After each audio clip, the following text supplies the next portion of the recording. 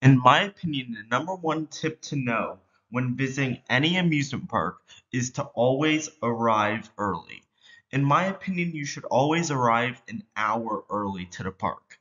This is mainly just so you can get all your belongings ready, get parked and everything, and walk up to the main entrance by the time the park opens. So then you can be the first one in line to a lot of major attractions.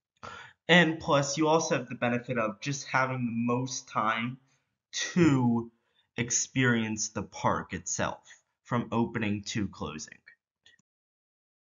It goes hand in hand with my first tip, and that is that you should prioritize the low capacity rides first and or the most popular rides first.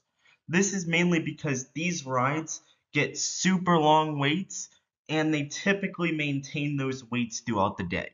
And plus, if you pair this with my first tip of arriving to the park early, that will mean you could be one of the first people in line for these major attractions and get on very quickly and even be able to get multiple rides in before the crowds arrive.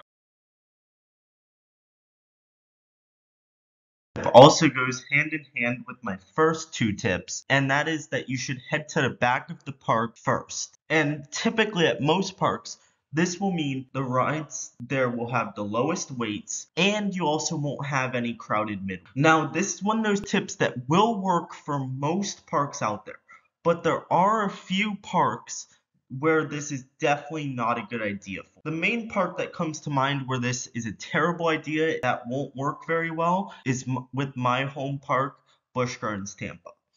With that park, the three major rides that always get the longest waits, Cheetah Hunt, Cobra's Curse, and Iron Gwazi, are all located very close to the front entrance, so in my opinion at that park, you should just run straight to one of those three and also follow my previous two tips.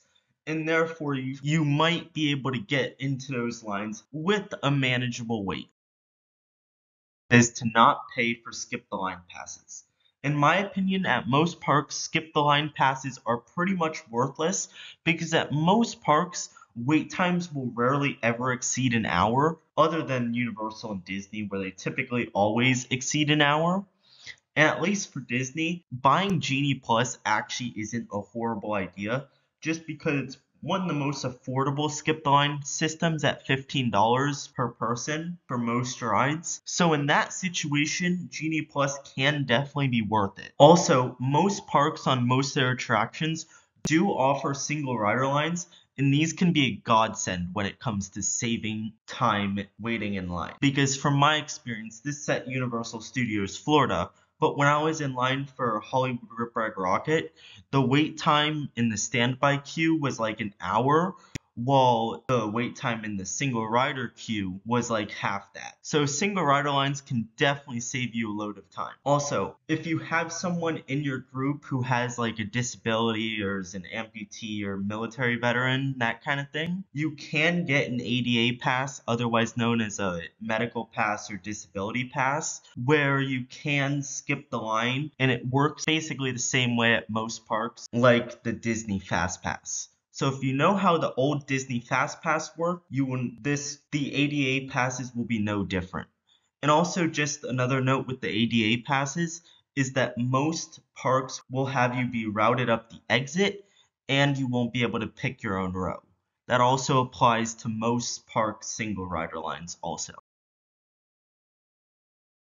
Fifth tip is to eat breakfast and dinner outside of the park. The main reason I recommend this is because it will save you a load of money, as theme park food prices are often stupid expensive because they know once you're inside of a park, that's basically your only option for food. So that's how they'll charge you exorbitant prices. And plus, it'll also give you more time while you're inside of a park to be riding rides and experiencing other attractions. Tip is to only bring the bare necessities when visiting an amusement park.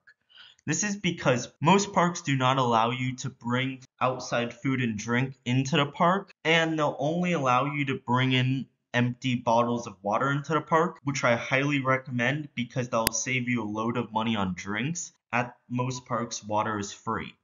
But the main reason I recommend only bringing the bare necessities into many amusement parks is because at most amusement parks, lockers are not that big. So it will save you money when having to purchase a locker because you won't need to buy 2 or more lockers to put all your stuff in, and therefore you can just buy one locker. The final tip is to always bring extra cash with you. Now, this can be beneficial for a multitude of reasons, but my main reason for recommending this is because most lockers at amusement parks cost around $2, or you can get like an all-day transferable locker between like $5 to $10 or maybe a little bit more. And another reason why that I recommend bringing extra cash is mainly if you want to experience any upcharge attractions such as a slingshot, sky coaster, go-karts, etc. Which I personally never experienced those upcharge attractions as I'm not willing to spend that money on them. But if you are that kind of person, bringing extra cash is definitely a good decision.